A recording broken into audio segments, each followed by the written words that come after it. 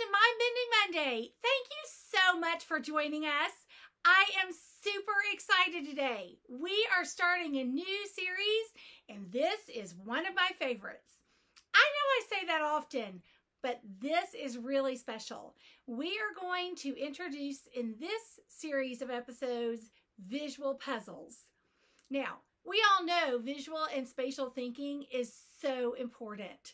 So we are planning to share some fun and engaging ways to build those thinking skills. Today's episode is really something fun. We are going to look at some Chinese match puzzles.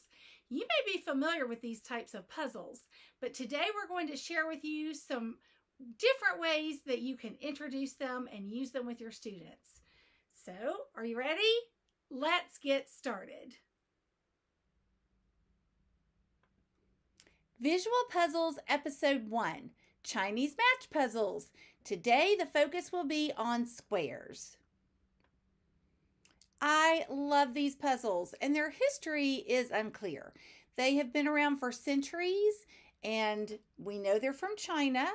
If you read a little bit more about the author of one of my favorite sources, you'll get some ideas. But for now, let's enjoy the puzzles. The rules are fairly simple, and depending on the age you teach, you might have to be a little more specific. But every piece is part of the solution. So you can't have an extra piece that just sticks out. You can't put two toothpicks together and pretend they're one. When you move a piece, you actually just change the position. You don't, as I tell my younger students, move it to your pocket. It still remains somewhere in the puzzle.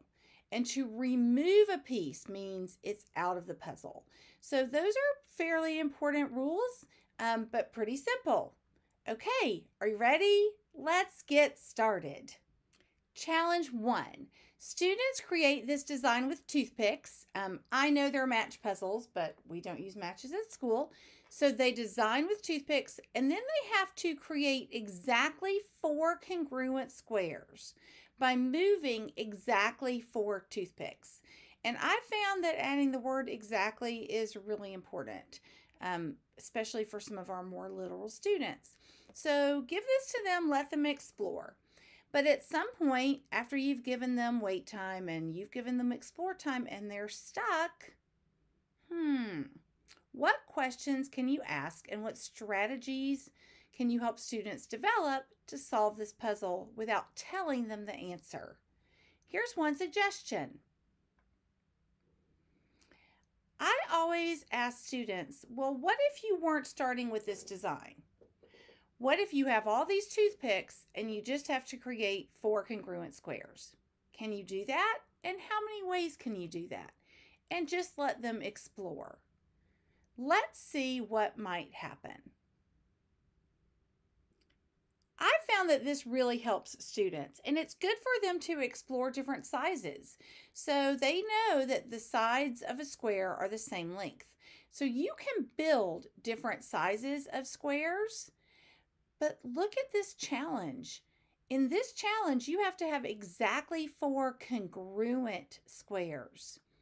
So some of them may start with this because you can share sides. But if you share sides, can you make that work? Let them explore that possibility. It's good for them to explore and it's good for them to think about. But eventually what they'll realize is that you have 16 toothpicks. So for 4 congruent squares, you're going to need 4 small 1x1 squares. Well, how can we make that happen?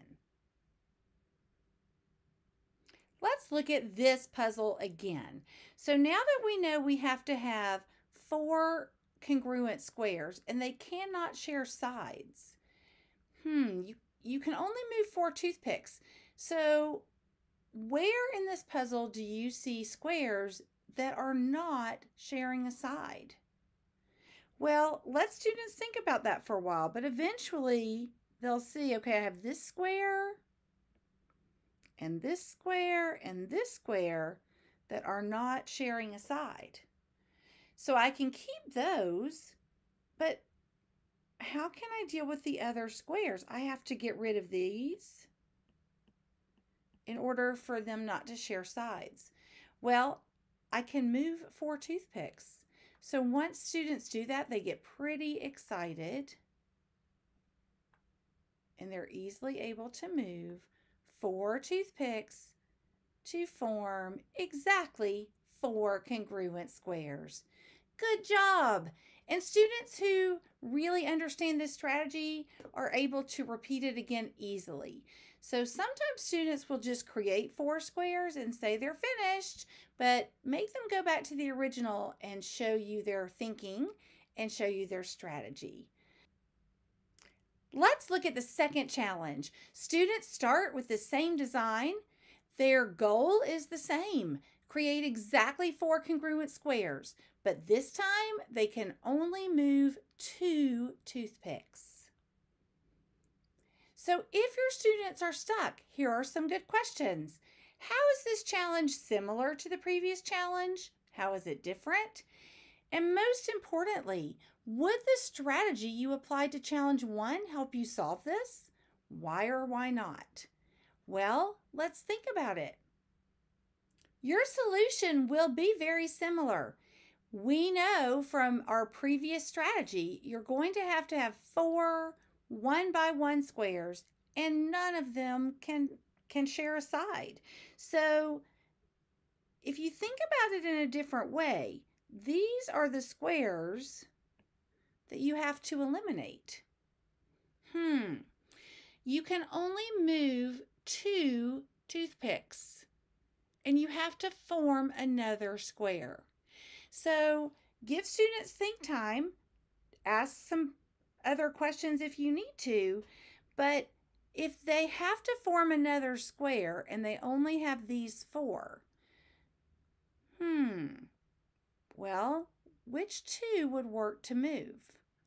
By moving these 2, are you going to get rid of this square at all? Because you have to get rid of it. So one thing students need to realize is that they have to move 1 toothpick from here and 1 toothpick from here. Well, I also have to form a new square. So what students might start to see is here are 2 toothpicks that are already part of a square. So by simply taking this one and moving it, and this one and moving it, I now have 4 congruent squares. I've only moved 2 toothpicks, and none of my squares share a side. They do share vertices, but that's okay. So that was really good thinking. Those puzzles are so challenging and they're so much fun.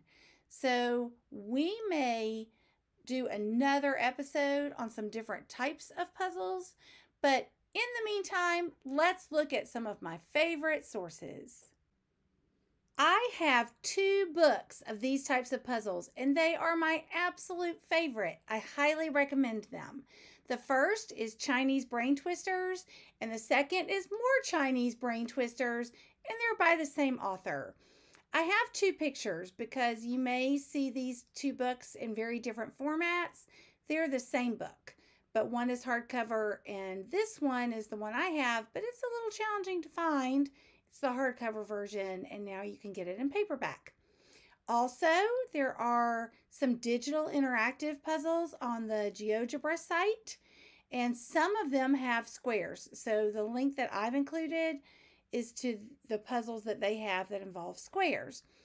And if you love visual games and puzzles as much as I do, please visit our resource page. We have a list of puzzles and games that really improve visual thinking.